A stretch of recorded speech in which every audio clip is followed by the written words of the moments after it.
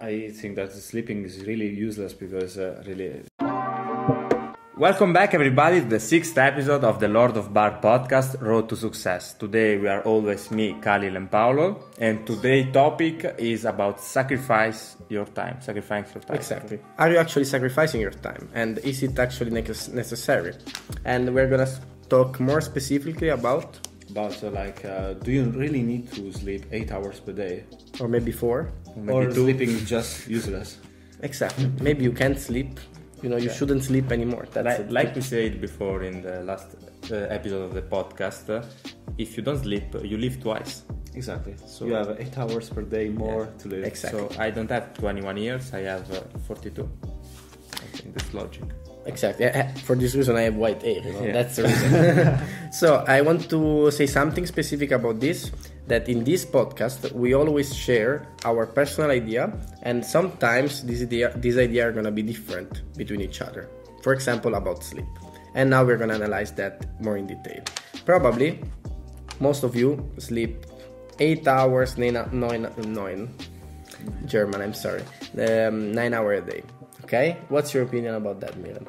Yeah, I think that we are our habits or people tell us to sleep 8 hours, or we are used to sleep a lot of time.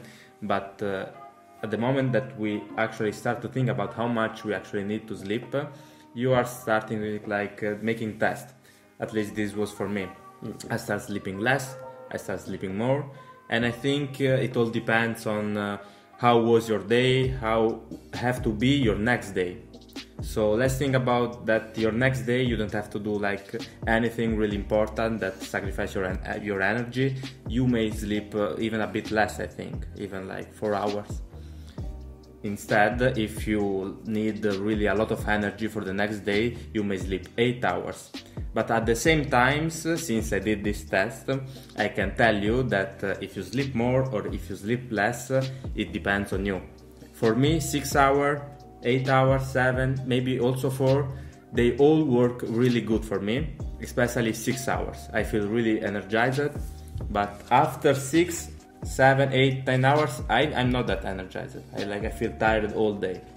And you, Paolo, that you are a student, that you may be... Yeah, I think that sleeping is really useless because really all the time that you can save, it's something amazing. But at the same time, if you studying, obviously, sleeping 1-2 hours more instead of, for example, 5 hours could be also useful, because maybe your brain is gonna be more efficient. In fact, probably what you can study when you sleep 7 hours in 2 hours, it's double what you really can study when you sleep less. So it all depends because really time is it's a bit complicated because I think everybody should test on themselves. Because when you sleep a lot,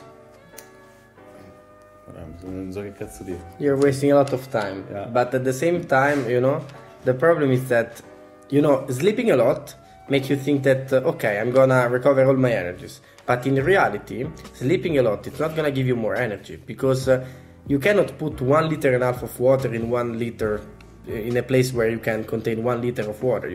If you need 7 hours sleep and you sleep 12 hours, 13 hours, makes no difference. But what I think actually influences a lot, also if it makes no sense, because if you think rationally with your brain, you will think that more sport you do, more exercise you do, more energies you will use, and more you need to sleep. But in reality, in my opinion, in my personal case, my mood influences way too much my sleep. When I'm happy and I'm motivated, I can sleep 4 hours, and I just can do maybe a power nap during the day, and I feel super, super strong. But at the same time, sometimes I'm maybe a little bit more sad, I'm not really motivated. In these days, I can also sleep sometimes 8, 9 hours, And this is really a problem, because I'm the first one criticizing all the people that sleep too much, Because time, it's the only value that no one is gonna give us back. Because money, you can try, you can waste, blah, blah, blah. We're gonna talk about this in another podcast, maybe. But time, it's really too important. And when you see people doing just nothing the whole day, I always say, how can they do that? how can they feel okay with themselves when they actually waste that much time? What do you think, Paolo, about the people that sleep 10 hours a day? Yeah, that is really useless because you're just wasting time. You also don't need to sleep that much because like sleeping more than 8 hours, you won't feel any better. Instead, you probably will feel worse. Yeah, it's like recovering your sleep. Like if one day you sleep 2 hours and maybe the next day you think that you have to sleep like 8 hours or maybe 10 hours to recover the sleep that you didn't do, that's not working. I think you have to do a plan. Let's say you have to have a schedule and every time, every day, every night sleep the same time. So maybe you can follow a lead and be always the same. Because if one time I sleep 6 hours and then the other day I sleep 10, I will be messed up. Like also my brain will be messed up. Those days where I sleep like 6 hours per night for a week or maybe for a month, I am really productive and I feel more energized. I can do a lot of stuff. But I found out that the best way for me at least is that when I sleep like for only one day 4 hours, the next day I feel okay. But if I sleep like 2 days in a row 4 hours, I feel really bad. Yeah. And maybe it could be the perfect thing to alternate one day when you sleep 7 hours and one day where you sleep 4 hours. Why don't you sleep always 6 hours in that case? Because if I sleep 6 hours, I feel good, but not that good. Okay. I don't feel perfect. I don't feel super sharp. You know, something that I don't really accept about this kind of speech, it's just that, in my opinion, there are people that say 30 days for have an habit, 90 days, whatever it is, okay? I think also this is relative to the person. Because some people can take an habit after 5 days, and some people after 50, okay, the brain, it's studied from science, whatever. But in my opinion, also about sleep, you shouldn't just try one day. Because of course, if you sleep every day 10 hours and then you're going to sleep 4 hours, of course you're going to feel destroyed because your body have another habit. But as Mirand said, I think that we should work a little bit like machine. If you really force yourself to sleep every day 4 hours and a half, I think after 1 month, maximum 2, if you survive, of course, because maybe you will die in Milan. But if you survive, after a while your body's going to say, okay, I need 4 hours and a half to recover my energy. You need also to count the fact that if you sleep only 4 hours, you have 4 hours more to do stuff, Exactly. so you are more tired. Also from that. yeah, that's also count. You should also think, you have to think that if you focus that if you sleep 2 hours less, you have 2 hours more to do some stuff. But you have to use them. As Paolo say, if you use them, maybe you will be more tired. So you have to think like, okay, let's do something that not really make me feel so tired. So instead of going to run for 2 hours straight, maybe you can use maybe study, maybe focusing on some activity like maybe stretching, I don't know. Meditation. Something that is not really so much stressful for your body or your mind. You know what I also hate about people? That everyone think that is special. You know, everyone say, "Oh, no, I'm special. For me, work differently." But it's not like this. If a lot of people of success and also bodybuilder slept 4 hours a day for an entire life, they are still alive. They are rich. Whatever. Why should it be different for you? Why can't you that? Can't you do that? Did they really slept 4 hours a day? Yeah, I think so. A lot of them, yes. For example, Nikola Tesla was completely crazy. He was talking with pigeons. So yeah, I believe that he cut his own ear. So that could be. And also power nap, it's really an underestimated team, I think. For example, he talk about 6 hours sleep to last, blah, blah, blah, but he never do power nap, you know?